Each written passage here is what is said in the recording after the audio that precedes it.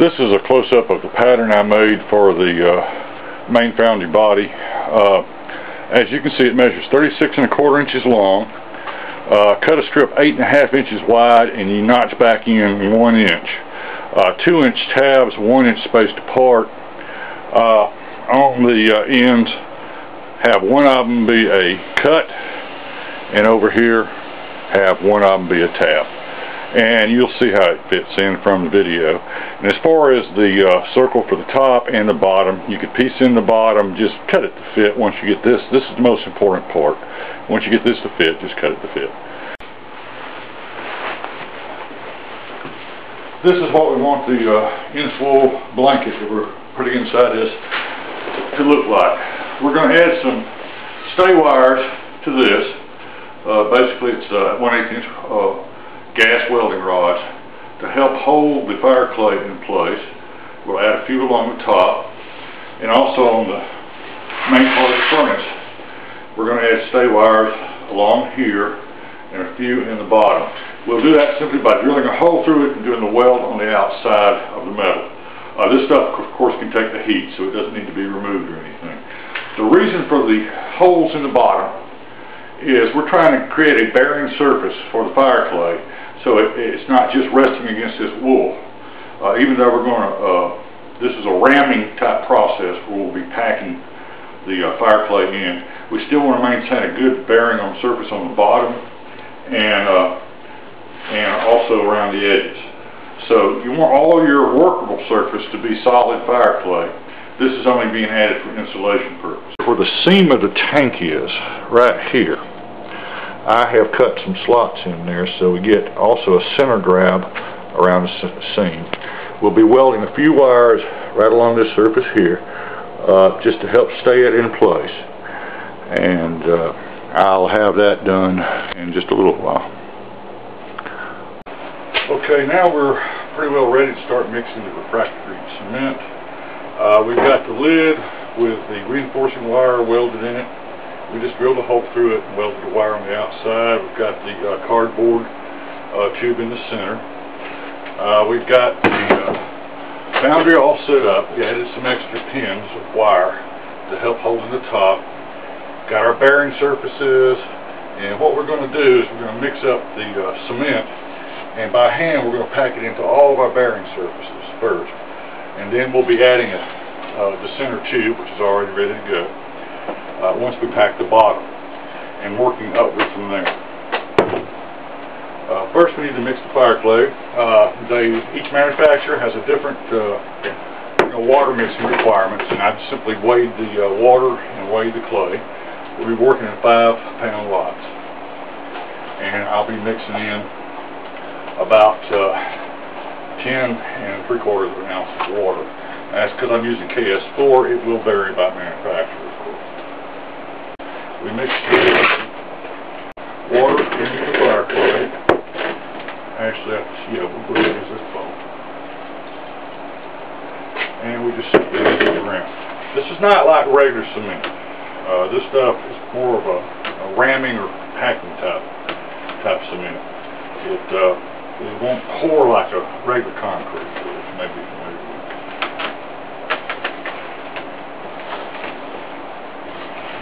And we just keep mixing it by hand until we get a nice even mix. And as you can see, you mix it to where it kind of just balls up in your hand. You don't really want it real soupy. Matter of fact, water is kind of critical with this, and it's important not to mix in too much water.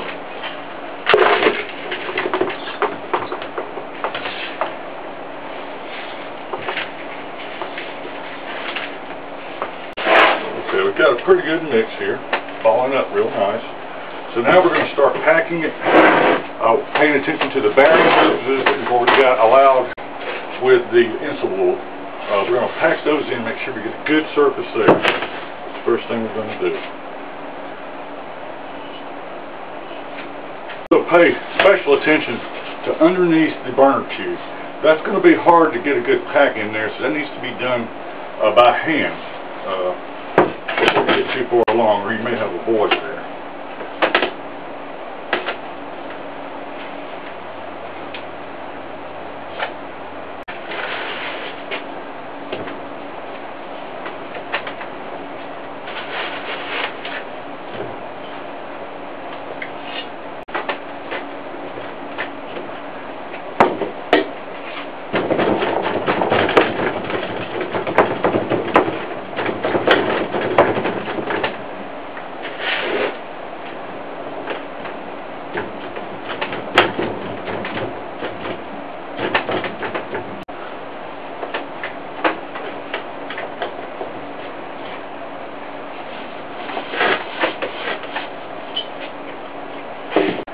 I've done is I take just a piece of flashing, notched out for the burner tube, and stuck it in here to protect the inswool as I ram it. You know, I don't want to force any where it ends up on the outside of the clay.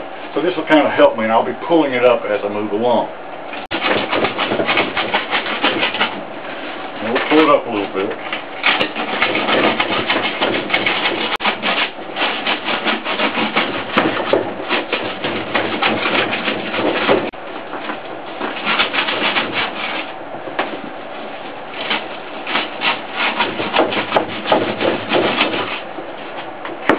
And just continue that process all around till you get up to the very top edge. Now, as you can see, we've got it filled all the way to the top. We screed it off the top just with a board, nothing fancy. And so we've got the main part of the foundry finished. So now we're going to start working on the lid. For the lid,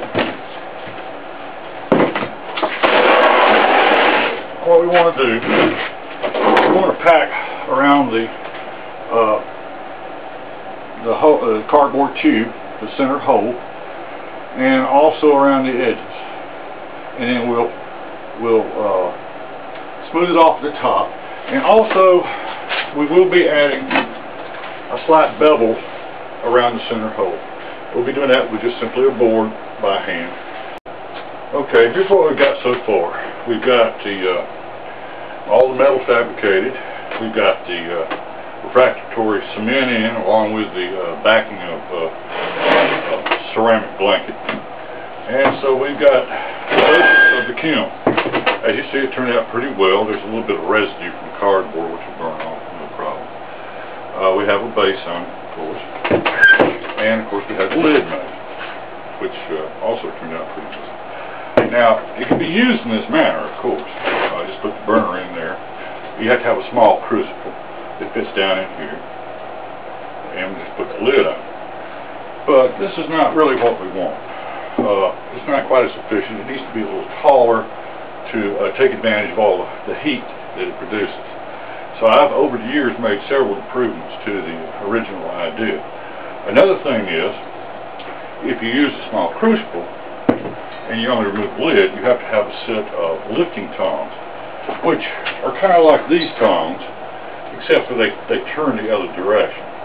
And you reach in and grab it and pick it up, and then you use the pouring tongs. That's an extra step, and also, you know, you're dealing with a very small amount of aluminum, probably about 30 cubic inches. The improvement to the idea, which we're going to make today, is this. This is another tank.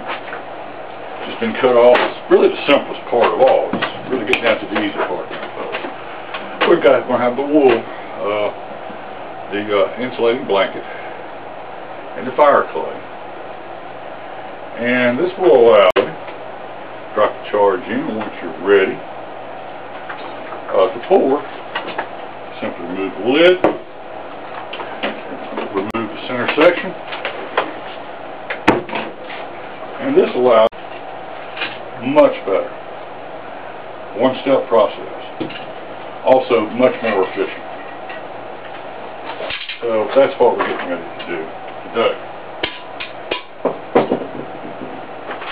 Okay, in order to make this, what we're going to do is measure from the bottom up 3 inches and make a mark.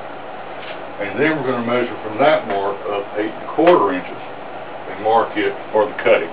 And this will be the section we'll be using. We'll weld 2 handles onto the side of it. We'll add us our ceramic blanket, with it being 1 inch away from both the top and the bottom. And then we'll put our tube liner in it, and we'll pour the refractory cement.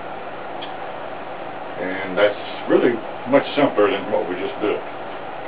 I already have this tank. I've gone ahead and removed the paint, sandblasted the part that we need, just to save some time here. And I've got the square set. So what you do is make just a few marks as you go around on the 3-inch mark.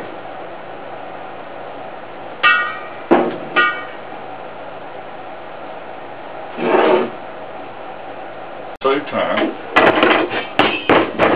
flashing makes a real good straight edge. Fits right there. Just line it up to the mark.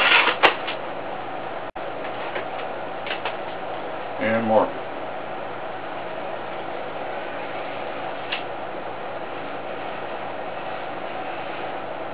Like that all the way around. And get both marks marked and ready to go ahead and chop. This tank has been drained and rinsed 3 times, so it's fully safe to be cut into.